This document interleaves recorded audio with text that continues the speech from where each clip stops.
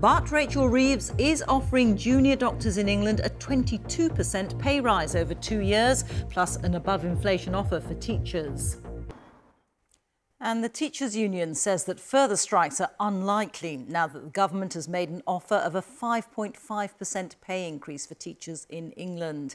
The Chancellor also confirmed VAT at the standard rate of 20% will be added to private school fees from January next year. Our education editor, Branwen Jeffries, reports.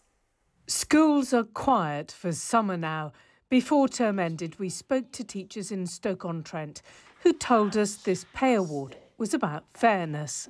The main reason why I went into teaching, because I wanted to give something back. I wanted to help the community. But there's got to be a balance somewhere between the government and the teachers to get it just right. You're doing a great job here. When we told him today, he described the offer as fantastic news.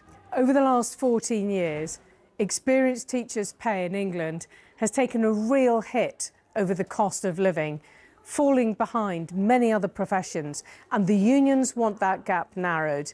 This 5.5% award is above inflation. It is fully funded. That is what we have been asking for. Does this pay award go far enough to avoid strikes this year? Strikes this year are unlikely. No education cuts! The teachers' strikes were hugely disruptive to parents and the economy, settled when the last government found extra cash. Most schools have budgeted around 3%. The extra money is meant to fill that gap. This is the one that's going to turn purple, right? This secondary in Stoke has recruited from Canada and Jamaica because not enough graduates are starting teacher training here. If you don't have a qualified subject specialist standing in front of the classrooms, you know that those kids aren't getting the best possible deal. And as a principal, that's not okay. We have to have our children get the best possible deal. We need qualified, high-calibre staff. The government has promised 6,500 extra teachers in England. Today's pay award won't solve teacher shortages overnight. Branwen Jeffries, BBC News. So what is the situation with public finances and how serious is it? Our economics editor Faisal Islam is here. Faisal.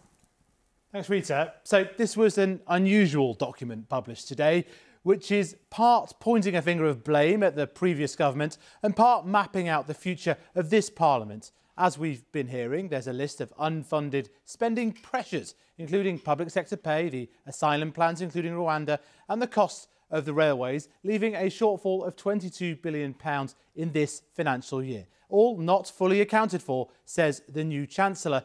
And the independent forecasters, the OBR, suggested this could be one of the largest overspends outside the pandemic. The single biggest line item in this is public sector pay settlements. Those have all now been agreed by this government, which has accepted all the recommendations of independent bodies. You can see there, teachers, as we've been hearing, getting 5.5%, NHS workers getting 5.5%, armed forces 6%, similar elsewhere. Now, this is higher than the rate of inflation back in April of 2.3%. So that's above inflation, a real pay rise.